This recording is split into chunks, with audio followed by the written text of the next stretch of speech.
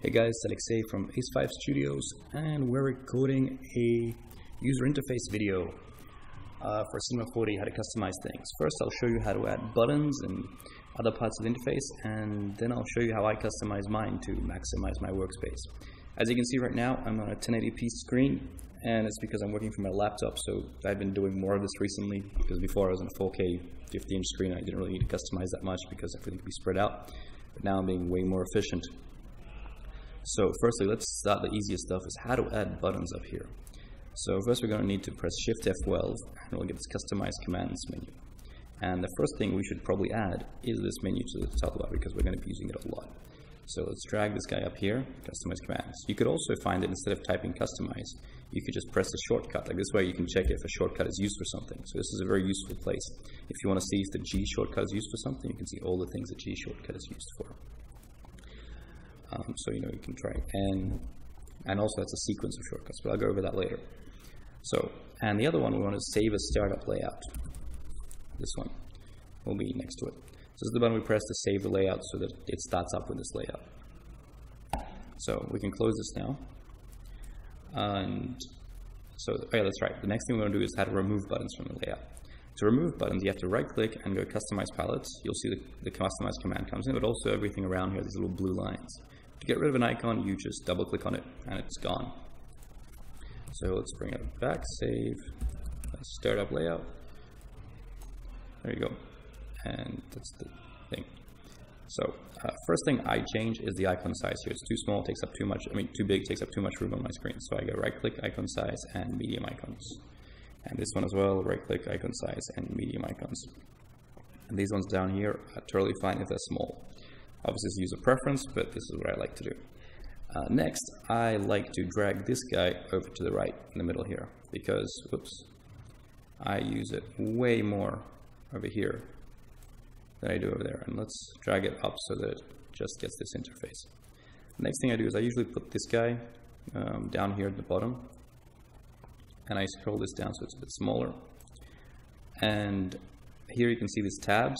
I don't like having them here. I like having the tabs. You can right-click them, and you can change them to, where is it? Tabs. You can do top if you want. And for me, that works a lot better. And then I drag the materials into one of these layers, into the tabs. So then you can drag them around with this little button here. You can move them where you want it. So this is how and then I have much more working space here. This is my own personal customization. Like these are the things that I like to do. And then let's hit this Save or Startup layout. And now you can see it says Startup User. So yeah, that's very important. Now, what else do we have in my list of viewing shortcuts? When you click on things, you will see little shortcuts here. If you don't see shortcuts here, that's because you need to go Edit, Preferences, and wait for it to load. And here it'll be Show Shortcuts and Menus. If you turn it off, you'll see there's no more shortcuts. It's a bit cleaner, but then you don't know what the shortcuts are. So it's important to have that on. Next one. Oh yeah, you can also move around panels, so we showed you here. And what you can do is you can actually save them. So you can, for example, you can right-click and you can go New Palette, right? And it's empty. And now we can go Shift F12, and we can go, for example, Cube. We can drag that in there, and then we can go, I don't know, IK something, create IK chain, drag that in there. And we can add, I don't know, you can add scripts, whatever you want. Let's add the null object, convert to null command, all useful stuff. And then you can right click on these and you can also make, for example, show text. So show text. And let's make this guy change orientation so it's vertical. And also let's make the small icons because they're too big. And isn't that so much more convenient? And now you can save this palette. You can right click on this little gray button here, and you can go to Save Palette As, and you save it somewhere, and then you can just load it whenever you need it. So that's very useful if you have, if you want to share them with people, if you're moving interfaces, it really helps. Now the next thing about user interface is, what do we want to do? Yeah, sequential shortcuts. This is really important because Cinema4D shortcuts aren't just one button press or a button with a Control Alt modifier press. You can actually have sequences of buttons. So for example, it's a good idea to find a button on your keyboard that's not being used. In my case, it's the tilde button because I have an American keyboard. But if you have buttons from, if you have some kind of European keyboard, you probably have like some weird backslash apostrophe somewhere sitting next to your shift key that isn't getting used. So get that button, and now you can attach things to it. For example, I often have the null bound to tilde1. So I'll go null, and then I'll attach here, I'll press tilde, and then 1. So what happens now, I go assign. Now when I press tilde1, a null is created. And I can, for example, make circle be tilde2. So if I go circle and I go tilde2, oops, tilde2, and I go assign. Now tilde2 creates a circle. And you can also have these sequential. For example, I have close project. Oops. I don't know why it's not a command. Did I forget what it's called?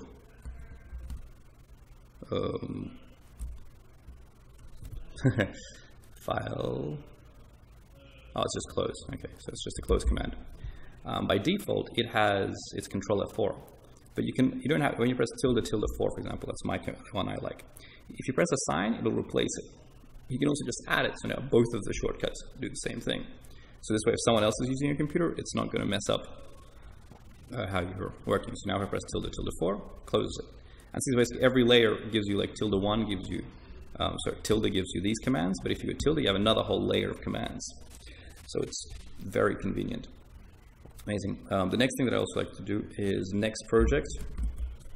I usually attach this to control tilde, which is, in my case, tilde is just above the tab. You can also put on control tab. Doesn't really matter. But see, it tells you that control tab is full screen mode. If you use full screen mode, then leave it.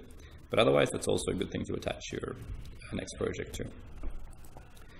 In my case, with tilde, it's right next to the numeric line on the left, so it's above the tab key, below the escape keys. So yeah, that's shortcuts. Let's see where we next. Making tabs. If you want to make something into a tab, for example here, you can right-click on this, and you can go convert to tab, and now you have a tab, and you can connect other ones. You can, for example, stick this in there if you want. You have customized commands and palettes. So basically, it's all everything is very movable and changeable, and it's just super convenient. Like just having a thing. Another one, you can fold stuff. If you control-click on this little square here, you'll see it collapses down, so it doesn't take up space. And then when you need it again, you just push it, and it's back there. It's very convenient to bring things up and down when you're not using something. If you just click on it, you get options. You can close it out. You can rename this tab. You know, there's a whole bunch. It's all super handy. Compressed things as well here. Yeah, if you want to, let's drag this guy out. Let's close this one. I don't need it. What you can actually do is right-click, and you can go fold palette, and then you have your buttons folded into one, so it doesn't take up much space. But for some reason, I can't control the size of these icons when I do this. They always go to original size. So if you have big icons, it kind of messes up. Like I don't know how to make, you know, smaller icons. Maybe it's impossible. Anyway, so that's that. And I think that's the most important parts of customizing your interface. Don't forget to hit save or startup layout. And also you can save, there's a lot of layouts here. So like there's a modeling layout which has a bunch of, you know, useful shortcuts which are all brought out. And you can make your own layouts. You can go window, customization, and you can save layout as, and it'll be a custom one. And you can call it whatever you want. Your sculpting layout, your animating layout. It's all there. So yes, I hope you enjoyed this. If you have any more questions, just ask. I like to bring out a lot of stuff, and like as you see in my tutorials, I have like MoGraph stuff here and dynamic shortcuts. And oh yeah, before what I forgot, yeah, I told you I moved this to the right. Okay, but I think I've covered everything.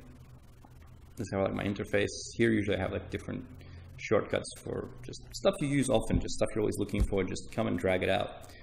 You can also, in the if you customize palettes, don't forget you also have these separators. So if you want to, you have this icon separators and group separators. So you can, for example, fill space here, and then when you bring an icon in, it'll be in the middle, and then you can bring another fill space here, and it'll be splitting it up so you can have your icons not all on one side.